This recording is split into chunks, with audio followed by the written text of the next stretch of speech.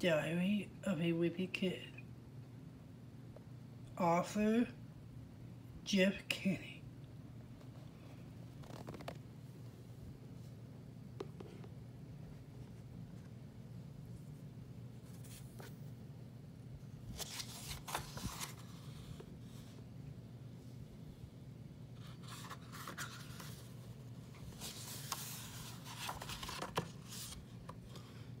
September, Tuesday. For all, let me get something straight. This is a journal, not a diary. I know what it says on the cover, but when Mom went out to buy this thing, I specifically told her to get the one that didn't say diary on it. Great, all I need is for some jerk to catch me carrying the book around and get the wrong idea.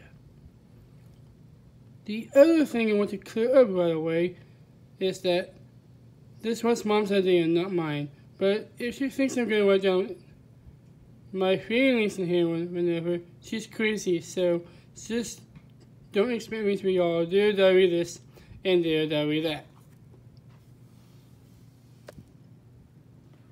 And this is the first book of the Diary of a Wimpy Kid book series.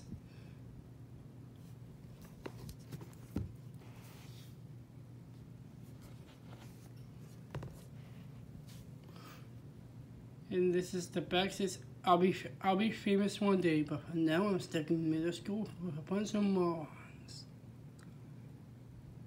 Being a kid can really stink, and no one knows this better than Greg Heffley, who finds himself thrust into middle school,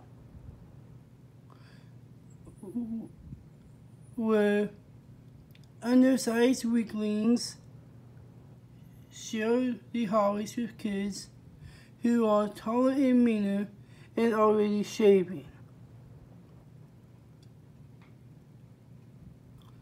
In the Diary of a Wimpy Kid, author and illustrator Jeff Kinney introduces us to an unlikely hero. As Greg says in his diary, just don't expect me to be all dear diary this and dear diary that.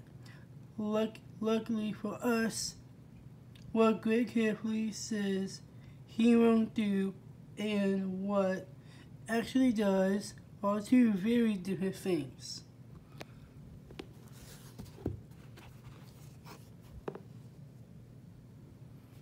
So, go read Diary of a Wimpy Kid. It's one of my favorite books of the Diary of a Wimpy Kid series.